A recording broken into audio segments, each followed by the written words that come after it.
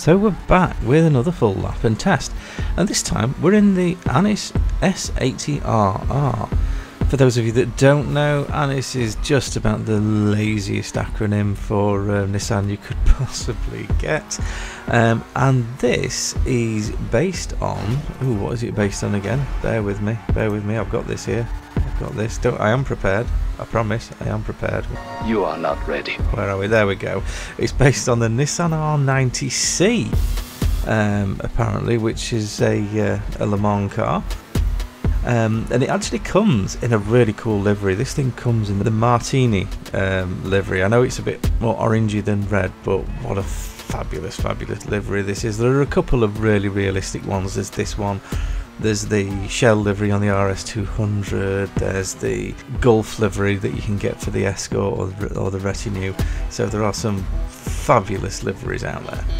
So let me stop drivelling on about liveries and actually start to talk to you about this car, which on first glance seems fantastic. The handling's incredible, this thing really sticks, and the turn-in is just absolutely incredible. It's so quick on the turn-in, but it's not. You've heard me other cars that are quick on the turn-in describe them as being spiky. This is nothing like that. It's just the handling on this thing is absolutely fabulous. It really is. One thing I was worried about, I thought with it being a race car it might actually end up being a little bit too light, but it isn't really. It's not too bad at all. So you can hit the curbs and you can hit other stuff quite safely actually. So let's get it on the freeway, stretch its legs and see how it does. Well, that's just great, isn't it? Now that actually highlights one of the problems I've got with this car. Apart from the fact that the top speed is slightly disappointing, I thought it'd be a lot faster, but that's not the big problem. Let's just get round Cliff Geek Corner and then I'll have a bit of a moan. I'm going to try this without braking.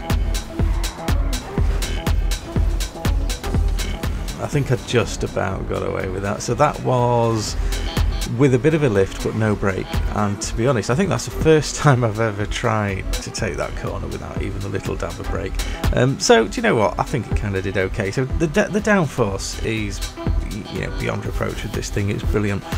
The one thing that really bugs me is the angle. So the following camera seems to be set at a much lower angle than most of the other cars, and that makes it really awkward to drive. I don't know if it's just because we're used to it being a bit higher, maybe it's me that's not very good, I don't know, but I find this incredibly difficult to drive because I find it quite difficult to see what's coming on. It's really easy to have head-on smashes, as you've probably noticed by the fact that I've had about 1,000 of them, just because you are so much lower.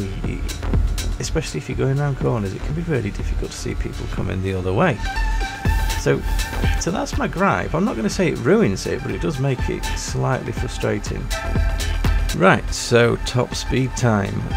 For those of you that are new, and for those of you that aren't, you must be sick of me explaining this, but there's a section of road that's 1 mile long. I floor it between them, time how long it takes me to get through, and that gives a measured, achievable top speed.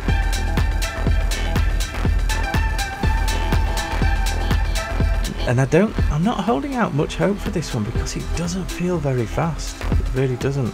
I suspect this is going to be quite disappointing.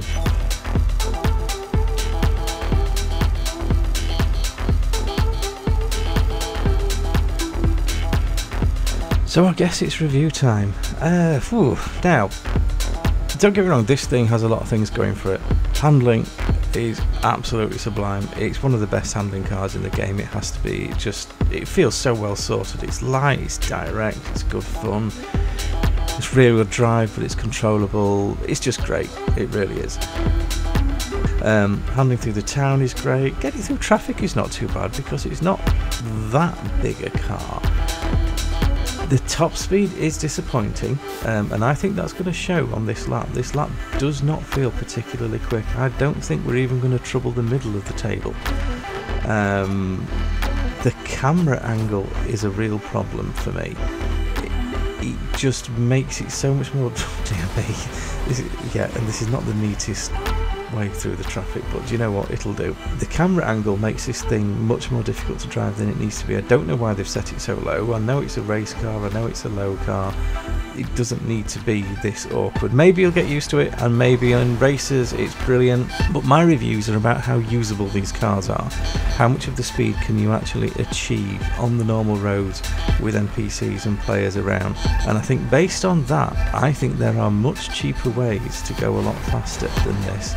So do I recommend it? It's worth picking up. It's great fun, but I wouldn't break your back to earn the money. If you're short on cash, I wouldn't break your back to earn the money for this one. So thanks for watching, and we'll hopefully see you in the next one.